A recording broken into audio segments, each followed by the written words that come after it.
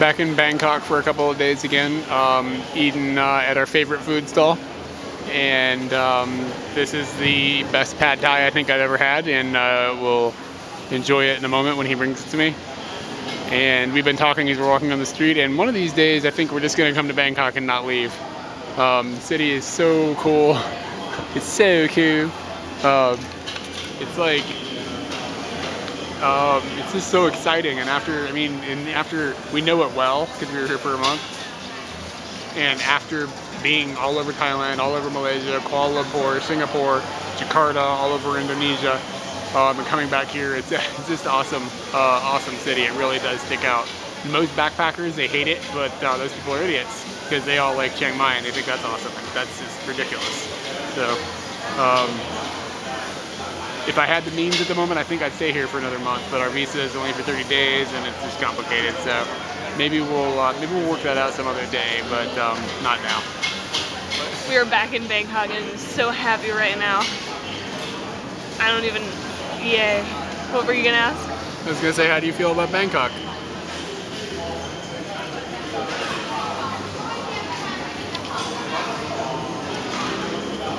I can have cauliflower and chicken. Take that, Indonesia. Exactly. Cauliflower, finish. Chicken, finish. Indonesia, finish. We're back in Bangkok, and one of our favorite things about Bangkok is the sweet treats. We're gonna make out! Yeah! It's basically a bar of nougat with peanuts in it, and that's it. And they might be a little different, but they kind of taste the same. I don't know, I can't tell. This one's browner. That's mine. Give it. I think this has got more like of a caramelized than that one. That one's harder. They're good. 30 cents a piece. Sip up. Sip up. I also got some pineapple today, which was amazing because nobody else seems to have really good pineapple like Thailand does.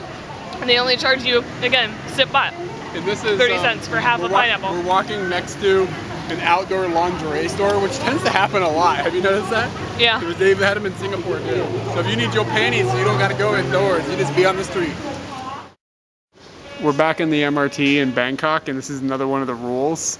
And they are specifying no durians. No durians. And let's ask Katie how she feels about this rule. This is the best rule they've ever come up with. Who cares about the other 9 rules as long as there's no durian? Just not a big fan of the flavor of a durian. Had a really loud, ritzy food court, essentially, in Bangkok.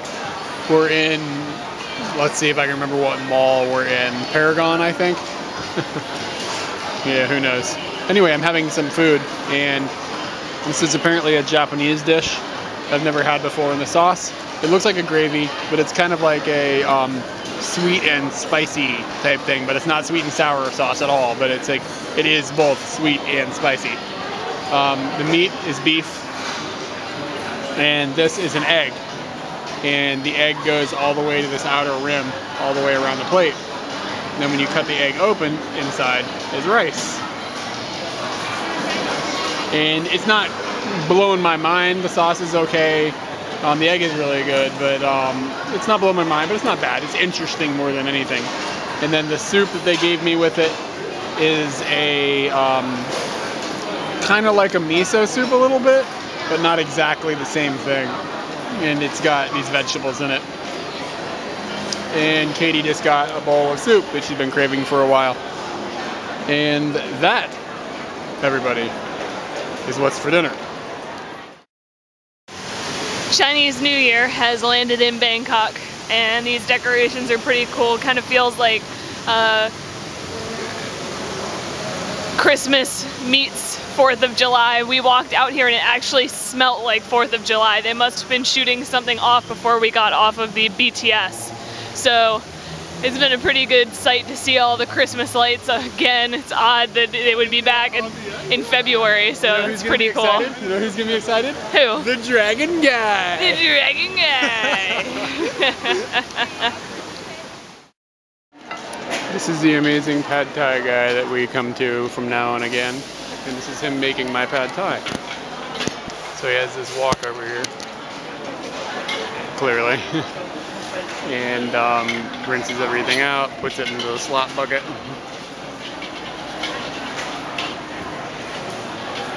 Rinses it out again. So it's very hygienic. I mean, it may be in a garage, basically, but it's hygienic. And there go our ingredients. A few things there, some oil. And he starts to cook it on down. This may be somebody else's because he just put shrimp in it. Because I ordered chicken, but if I get shrimp, that's okay, I guess.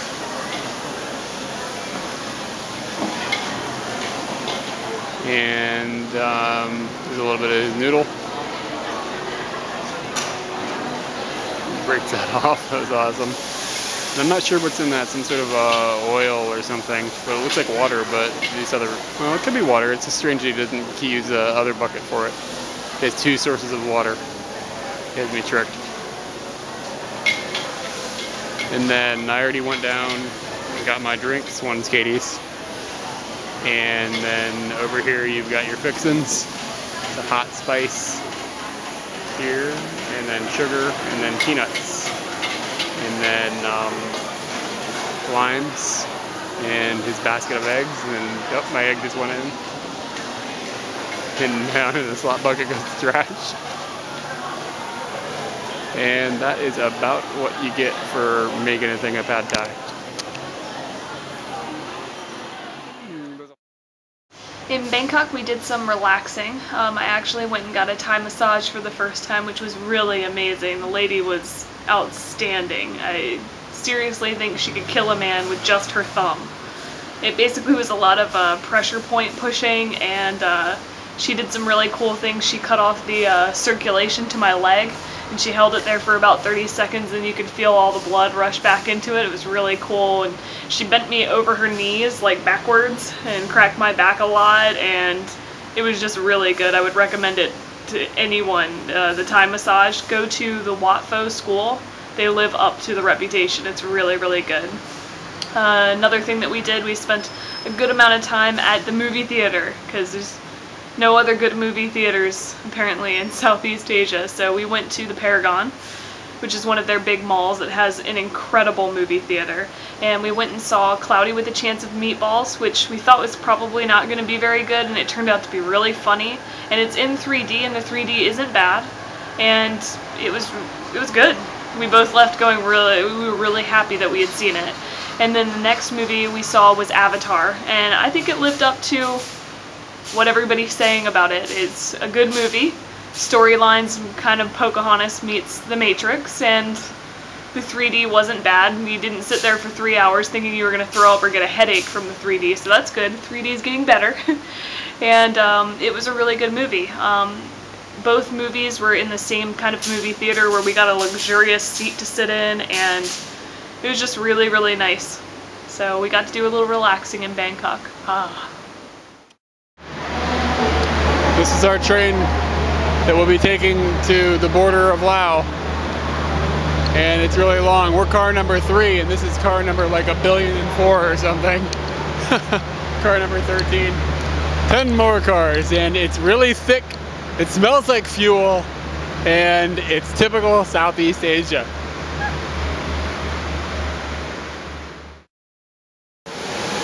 Dragon Guy!